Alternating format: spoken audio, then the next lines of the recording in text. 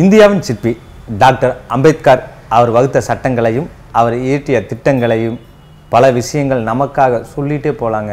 அந்த காலகட்டங்களே தீண்டாமை முட்கள் மீது நடந்து நமக்காக பல திட்டங்களையும் சட்டங்களையும் தீட்டிய டாக்டர் பீமாராவ் அம்பேத்கரின் இந்தியாவின் சிற்பி என்ற தலைப்பில் நம்முடன் பல விஷயங்களை சொல்ல வருகிறார். அதுலேயும் ஒரு பேங்க்குக்கு போகணுன்னா அந்த டோக்கன் சிஸ்டமாக இருக்கட்டும், இல்லை ஒரு அக்கௌண்ட்டில் இவ்வளோ தான் காசு இருக்கணும் அப்படின்ற விஷயமா இருக்கட்டும், இந்த மாதிரி எல்லா ரூல்ஸையும் நம்மளுக்காக கொண்டு வந்தது டாக்டர் அம்பேத்கர் அவர்கள் தான். இந்தியாவின் சிற்பி டாக்டர் அம்பேத்கர் என்ற தலைப்பில் நம்முடன் பல விஷயங்களை, அதாவது அவர் இயற்றிய சட்டங்கள் திட்டங்கள், தீண்டாமை என்னும் முள்வேலியில் நமக்காக நடந்த பல செயல்களையும் நம்முடன் பகிர்ந்து கொள்ள வருகிறார்.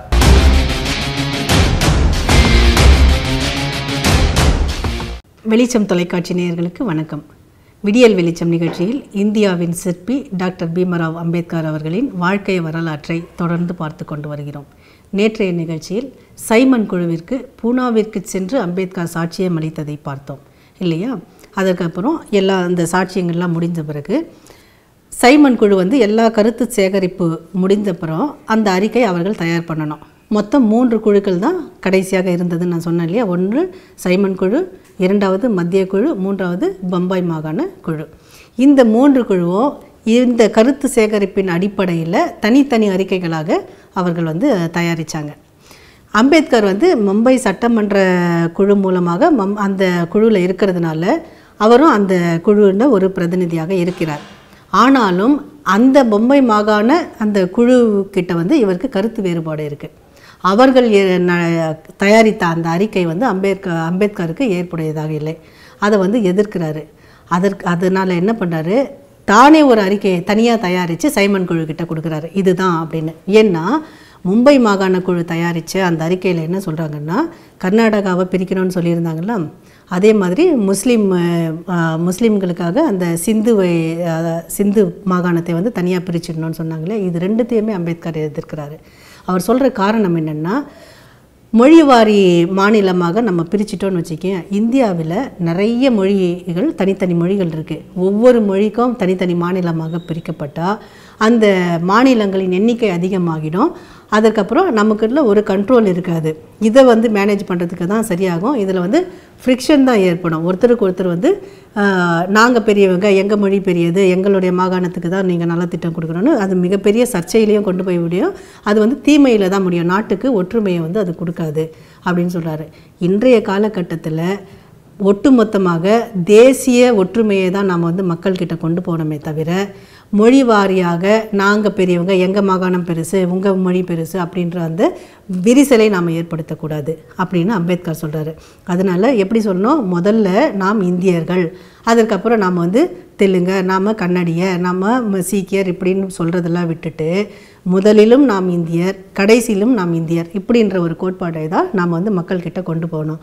அதனால் மொழிவாரி மாநிலங்களாக நாம் பிரிக்கிறத நான் எதிர்க்கிறேன் அப்படின்னு அந்த கருத்தை வைக்கிறாரு. 2வது முக்கியமான கருத்து என்னென்னா, முஸ்லீம்கள் கேட்ட அந்த பெரும்பான்மையான முஸ்லீம்கள் அந்த பக்கம் இருக்கிறாங்க இல்லையா, சிந்து பகுதியில் இருக்கிறாங்க. அது 5 மாகாணங்கள் ஒன்றான பகுதி. அங்கே பெரும்பான்மையான முஸ்லீம்கள் இருக்கிறதுனால அந்த சிந்து மாகாணத்தை தனியாகவே பிரிச்சிடலாம் அப்படின்னு கேட்டிருக்காங்க இல்லையா. இது ரொம்ப ஆபத்தானதுன்னு அம்பேத்கர் கண்டிக்கிறாரு. காரணம் என்னென்னா, மேலோட்டமாக பார்த்தாக்கா இது ஏதோ சாதாரணமாக தெரியலாம். ஆனால் முஸ்லீம்கள் பெரும்பான்மையான முஸ்லீம்கள் தனி தொகுதியாக தனி மாநிலமாக பிரிச்சுட்டா அரசியல்லையும் தங்களுடைய பலத்தை ஏற்படுத்தி கொள்ள வேண்டும் அப்படின்ற ஒரு முக்கியமான ஒரு காரணத்தை, உள்நோக்கத்தை வச்சு தான் இந்த மாதிரி தனி மாகாணம் கேட்குறாங்க. ஏன்னா ஈஸியாக அந்த முஸ்லீம் இந்துன்ற ஒரு பிரச்சனை வேகமாக நம்மக்கிட்ட வந்துடும். அதற்கு பிறகு 2 பேருக்குள்ளே போர் நடக்கிறதுக்கான ஆயத்தங்கள் கூட ஏற்படுறதுக்கான வாய்ப்புகள் இருக்குது. ஏனென்னா இவங்க தேச விரோத எண்ணங்கள் கொண்டவர்கள் அப்படின்னு அம்பேத்கர் அந்த அறிக்கையில் சொல்கிறாரு.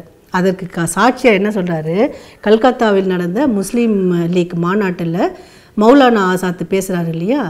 அதாவது இந்தியாவில் இருக்கிற மொத்தம் 14 மாகாணங்களில் 9 மாகாணங்கள் இந்து மாகாணங்களாகவும் மிச்ச 5 மாகாணங்கள் முஸ்லீம் மாகாணங்களாகவும் இருக்கிறது. இந்த 5 மாகாணங்களில் முஸ்லீம்களை எப்படி, அதாவது 9 மாகாணங்களில் முஸ்லீம்களை இந்துக்கள் எப்படி நடத்துகிறார்களோ அதே போல்தான் இந்த 5 மாகாணங்களில் இந்துக்களும் நடத்தப்படுவார்கள் அப்படின்னு மௌலானா ஆசாத் வந்து அந்த கூட்டத்தில் பேசினார், ஒரு மாநாட்டில், பெரிய மாநாட்டில். அது எவ்வளவு பெரிய ஆபத்தான ஸ்டேட்மெண்ட்ன்றதை நீங்கள் உணர்ந்து கொள்ள வேண்டும். இது நாட்டை பிரிக்கிற சூழ்ச்சி இதில் அடங்கி இருக்குது அப்படின்னு ரொம்ப வந்து நுணுக்கமான ஒரு விஷயத்தை, யாருமே சிந்திக்காத அந்த விஷயத்தை அம்பேத்கர் அங்கே எடுத்து வைக்கிறாரு. அதுதான் வந்து எல்லாரையும் அதிர்ச்சிக்குள்ளாக்குது. ஆனாலும் அது வந்து ரொம்ப வேல்யூபிள் பாயிண்ட் அப்படின்னு அந்த பாயிண்ட்டை வந்து சைமன் குழு ஏற்றுக்கொள்கிறது. இந்த விஷயந்தான் முஸ்லீம்களுக்கு அம்பேத்கர் மீது மிகப்பெரிய பகையை உண்டாக்கியது. இதனால்தான் அம்பேத்கர் அன்று அந்த வட்டந்தார் முறை மேலே அதை ஒழிக்கணும்னு ஒரு மசோதா கொண்டு வந்தார் இல்லையா, அந்த மசோதாவிற்கு ஆதரவு தெரிவிக்காமல் அந்த மசோதாவை தோற்கடித்தது இந்த காரணம்தான். மேலும் இன்னும் பல விஷயங்களை நாம் பார்ப்போம். நன்றி, வணக்கம்.